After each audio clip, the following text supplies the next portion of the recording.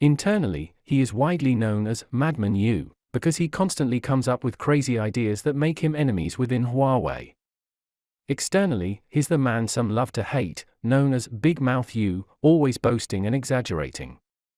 During one product launch event, he famously used the phrase, "far ahead," 6 times to describe Huawei products. Since childhood, his father always taught him, be humble and cautious in life, like wheat, the lower the head, the fuller the grains, the higher the head, the more empty the husk. However, throughout his life, he has presented himself with a different attitude, his head held high, yet still full. Born in 1969 in a poor rural family in Huoqiu County, Anhui Province, China, he is now 54 years old. Starting in 1993, this year marks his 30th year with Huawei. During these 3 decades, he has witnessed Huawei's remarkable rise and stood by the company through numerous crises. Some admire him, while others detest him. He never stopped running, and in every decision, he displayed clarity, unwavering determination, and an absolute refusal to compromise. Yes, he is the person I want to introduce today, Yu Chengdong, a person I deeply respect. Let's begin. On August 4, 2023, during a Huawei product launch event, Yu Chengdong, the executive director of Huawei, used the word return with profound meaning when referring to Huawei smartphones. He said, "Our flagship Huawei smartphones are on the path of return. Looking back at the past 4 years, we have overcome countless difficulties, and now, as we look back, the light boat has passed through 1,000 mountains." Over the past 4 years, as the architect of Huawei's smartphone empire, Yu Chengdong has experienced the darkest moments of his life. His grand plans for Huawei smartphones were overturned, leaving only one goal: survival. 25 days later, with no prior teasers, Huawei launched the highly anticipated Mate 60 Pro, branding it as the most powerful Mate phone. Following the sanctions imposed on Huawei, the company had previously released the Mate 50 series in 2022, a phone without the Kirin chipset and lacking 5G capability. Compared to other smartphones, it appeared lackluster, and its sales suffered significantly. So, when Huawei unveiled the Mate 60 Pro, the burning questions on everyone's mind were, what chipset does it use, and does it support 5G? Surprisingly, Huawei did not disclose any relevant information. Even Yu Chengdong, who is known for touting Huawei as far ahead, remained tight-lipped. Tech bloggers who managed to get their hands on the phone quickly initiated a frenzied and time-sensitive teardown movement, and the answer soon emerged. The latest Mate 60 Pro is equipped with the new Kirin 9000S chipset and, based on actual measurements, its internet speed meets 5G standards. Foreign tech institutions even hailed it as a milestone in Chinese design and manufacturing. All of this points to an incredibly uplifting outcome: Kirin is back, and 5G has returned. This conclusion rapidly ignited public excitement. Since its launch, the Huawei Mate 60 Pro has already received orders for over 15 million units, and this number continues to surge daily. After all, for Huawei and its followers, this is not just the launch of a new phone, it signifies that Huawei, once bound and constrained, has finally broken free from its restraints and is running again. In interviews, when asked about the topic of sanctions, he publicly shed tears for the first time. Many sleepless nights were spent walking alone on the streets, and his once black hair had rapidly turned white over the past 2 years. During the presentation, he no longer mentioned being the world's #1, but rather opted for, "it's also good." It seems that even the charismatic Big Mouth Yu has had to temporarily bow down to reality. In 1987, Yu Chengdong, with the highest scores in the county's science stream, enrolled in the Department of Automatic Control at Northwestern Polytechnical University. Prior to this, no student from his Huoqiu County No. 2 middle school had ever made it to university. It was also in that year that Ren Jingfei, scraping together 22,000 renminbi, established Huawei in a simple room in Shenzhen. After graduating from college, Yu Chengdong worked at the university for 2 years and then gained admission to Tsinghua University as a graduate student through self-study. During a holiday break, he came to Shenzhen and was drawn to the city's freedom and vitality. He applied for a job at Huawei, which had only 200 employees at the time, and successfully passed the interview. In this way, in 1993, The 24-year-old Yu Chengdong officially joined Huawei as a technician with a monthly salary of 800 renminbi. At that time, no one could have imagined that this young man from Anhui, who spoke with a thick Anhui accent and had a hearty laugh, would later become the key figure in Huawei's dramatic journey. Although Huawei was initially established as a technology company, the majority of its revenue came from trading. When Yu Chengdong joined, Huawei was in the midst of transitioning and planning to develop its own communication equipment. Yu Chengdong became one of the developers of Huawei's first-generation digital program-controlled exchange, deeply involved in Huawei's first major project, the development of the C and C08 exchange. Although the exchange developed by Huawei at that time was still quite rough, the Chinese market was large. Ren Jingfei formulated a rural encirclement of the cities strategy, which sent Huawei employees from Shenzhen to towns and villages across the country to expand the market for the exchange. Ren Jingfei's plan quickly paid off, and the exchange project achieved the expected profits. Yu Chengdong was promoted and received a raise, and his future looked very promising. However, Yu Chengdong was not satisfied with this. In 1998, he switched tracks and created the wireless communication department within Huawei, focusing on 3G business. At that time, no one had much confidence in this business.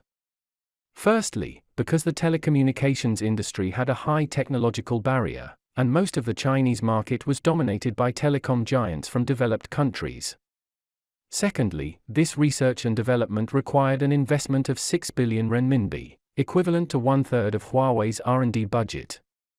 However, Ren Jingfei decided to support Yu Chengdong in this endeavor. In 2003, Yu Chengdong took a product that had been in development for 4 years and went to Europe to try to open up markets in developed countries. However, Huawei had little reputation, was relatively small in size, and almost no company was willing to cooperate with it.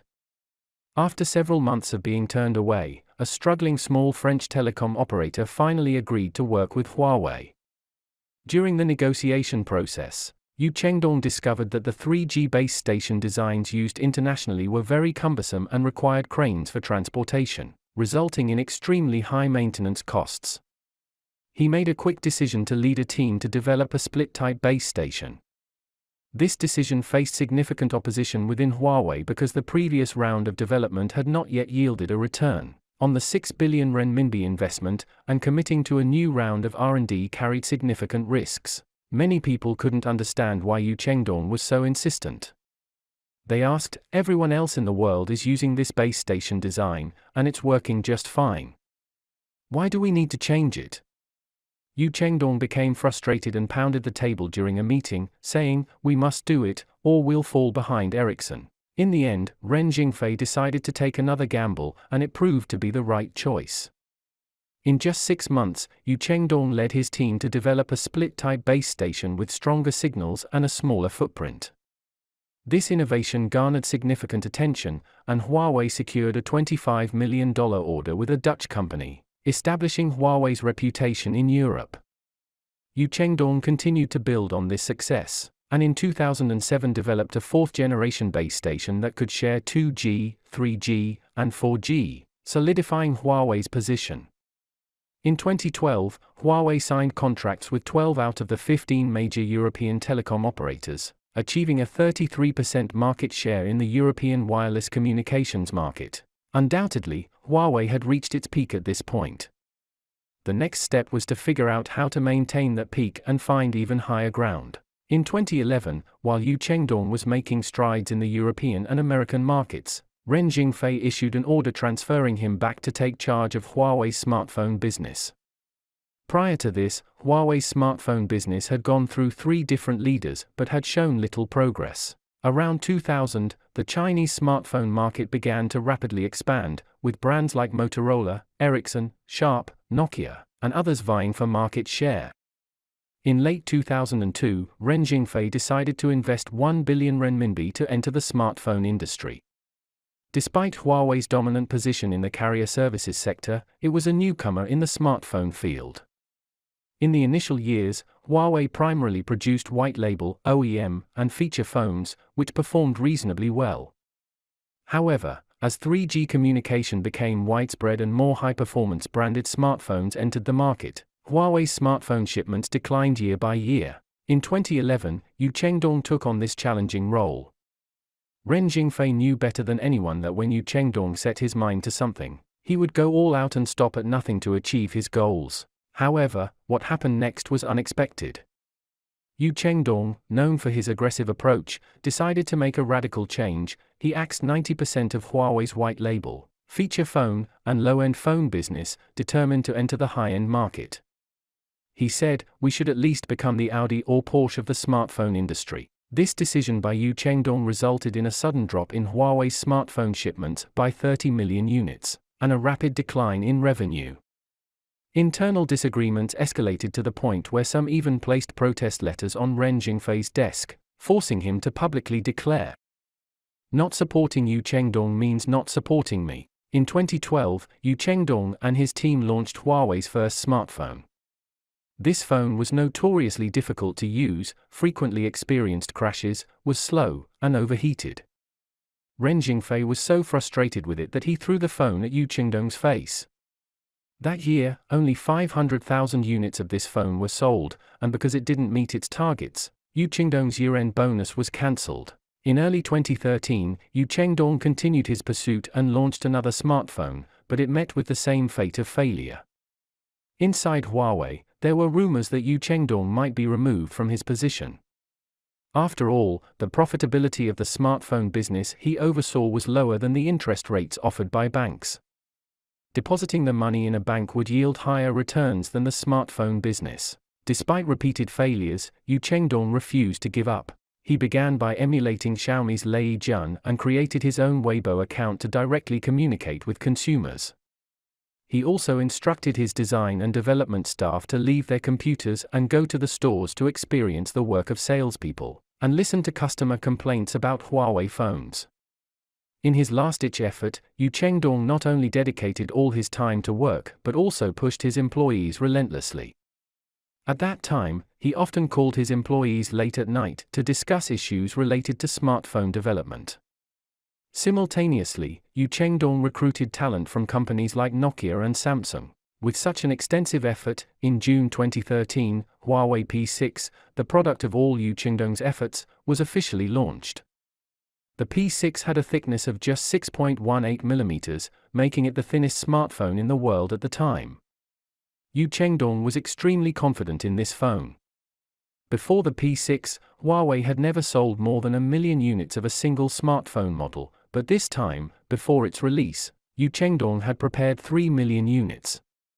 That year, the Huawei P6 eventually sold for 1 million units, marking Chengdong's impressive comeback. Huawei's smartphone business finally embarked on a new and rapid upward trajectory, entering its golden age.